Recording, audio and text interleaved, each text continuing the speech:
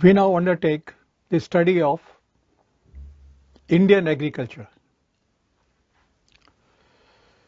We will study three aspects: features, problems, and policies. Features में हम पढ़ेंगे characteristics, विशेषताएं. Problems में what are the problems the sector is facing, and what are the policies government has adopted from time to time to meet these problems. Let us first talk about features.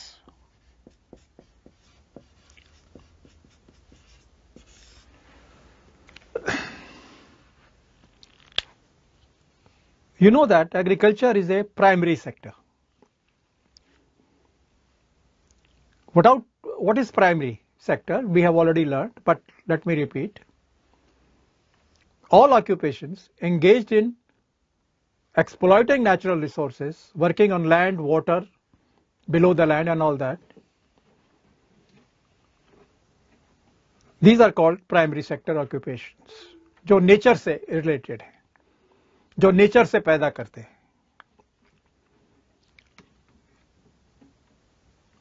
I don't know whether you are aware of this. Nearly 60% of Indian population is still dependent on agriculture as an occupation. लगभग 60%, more than half of Indian population is still engaged in agriculture. इतना बड़ा sector है हमारे देश का. हम we also associated it with villages.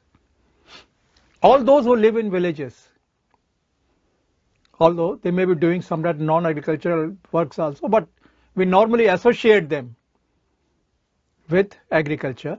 So remember, we are going to study the problems of nearly 2/3 of our people in the country. Let us first take its features. One feature is, as we have already pointed out, biggest source of employment. Biggest source of employment.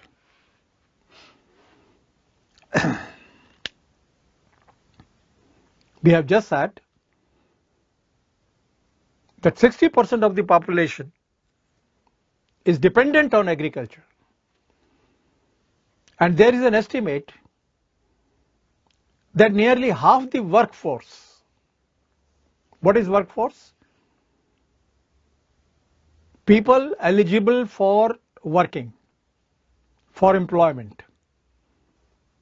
People eligible for employment.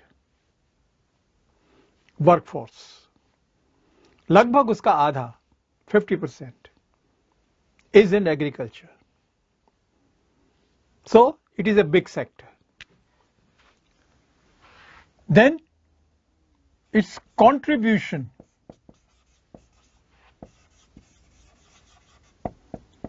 to national income.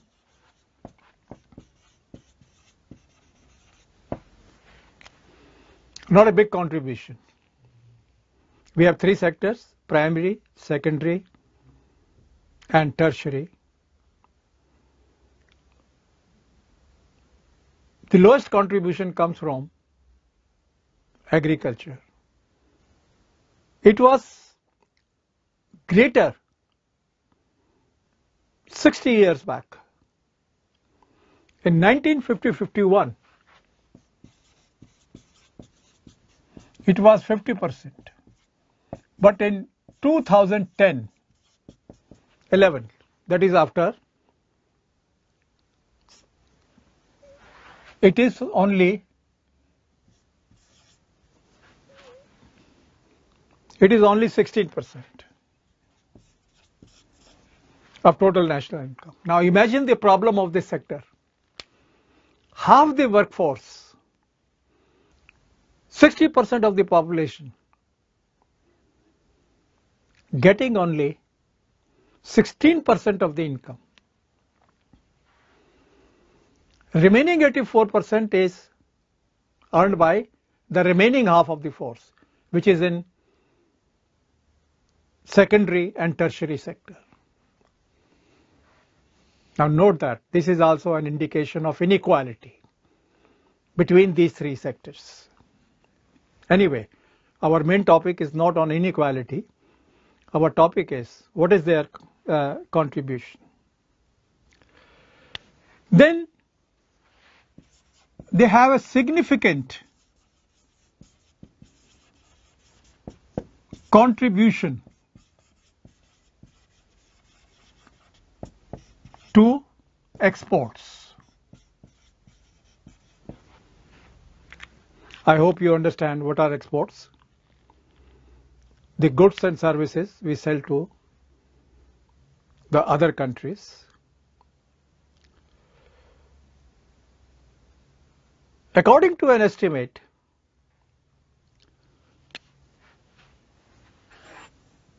in 2012-13,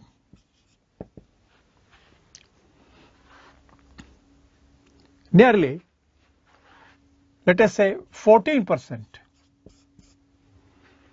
of the exports were from the agricultural sector.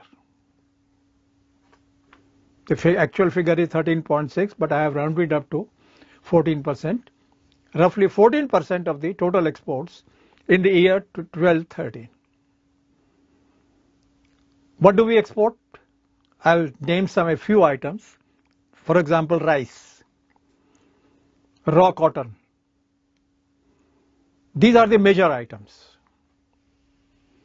Then there are other minor items also.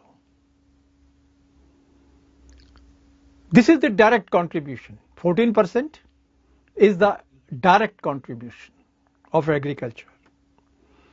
Then there is an indirect contribution. Now what is that? The products manufactured from agricultural products. Raw cotton is a direct contribution. Raw cotton converted into cloths, into ready-made cloths, it is an indirect contribution. So all those manufacturing for which raw material comes from the agricultural sector. There are a large number of examples. I'll give you some of the examples. When they are exported to other countries, naturally, agricultural sector has an indirect contribution to that exports. For example, textiles, kapde, सूती कपड़े, cotton yarns, coir yarn,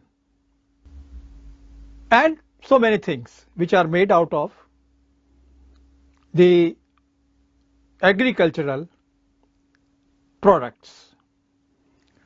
So indirect contribution is about 10%. So remember, this is direct and this is indirect. This is about 10% of the total exports. So there is a major contribution to exports. Then there is another contribution. It is a major source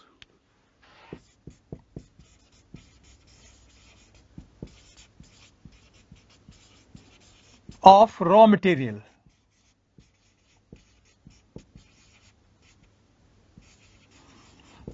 For the manufacturing sector.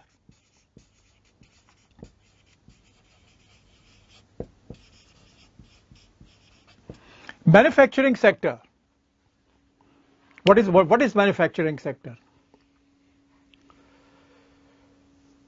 The sector which transforms raw materials into manufactured products,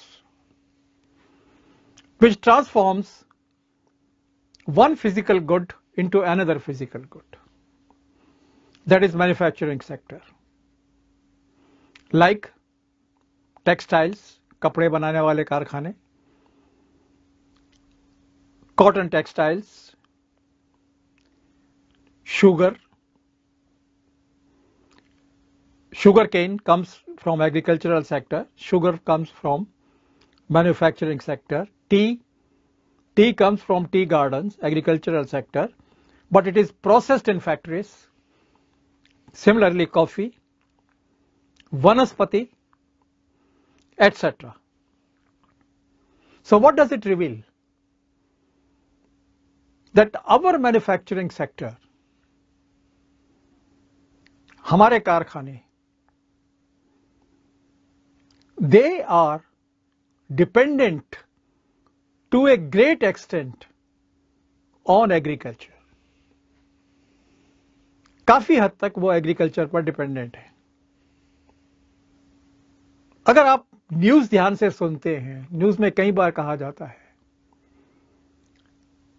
कि manufacturing sector का performance अच्छा नहीं है क्योंकि monsoon खराब हो गया, monsoon कम आया. अब आप कहेंगे साहब मॉनसून का और मैन्युफैक्चरिंग सेक्टर का क्या ताल्लुक है? A bad monsoon means bad agricultural crop, and a bad agricultural crop means lower availability of raw material for many of the manufacturing industries. So if monsoon fails, agricultural sector fails, manufacturing sector also fails accordingly.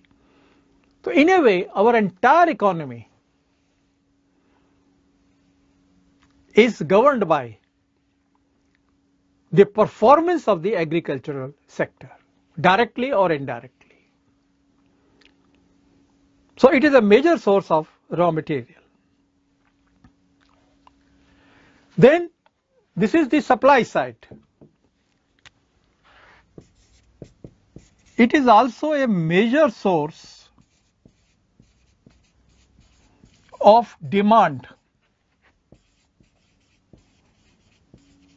for manufactured products. Major source of demand for manufactured products. आप कहेंगे साहब कैसे? एक तो direct demand हो गई. Tractor कहां बनता है? मैन्युफैक्चरिंग सेक्टर में. कहां बिकता है? रूरल सेक्टर में. Thresher, so many other agricultural implements, water pumps, electricity, so many things which are produced in the manufacturing sector, and they are demanded to a great extent by the agricultural sector. So if agricultural sector fails, they will demand less, and when they will demand less, manufacturing sector will also be adversely affected. If agricultural sector rises, there is a demand for manufactured products rises. They also buy clothes. They also build houses. They also buy motorcycles. They also buy cars. They also buy televisions. They also buy radios. So many things agricultural sector buys. But if their income is low, if national income of the agricultural sector is low, falls, this also has an adverse impact on the national income originating from the manufacturing sector. So that is another major feature of, so we have noted down certain features of the agricultural sector. Now we come to problems.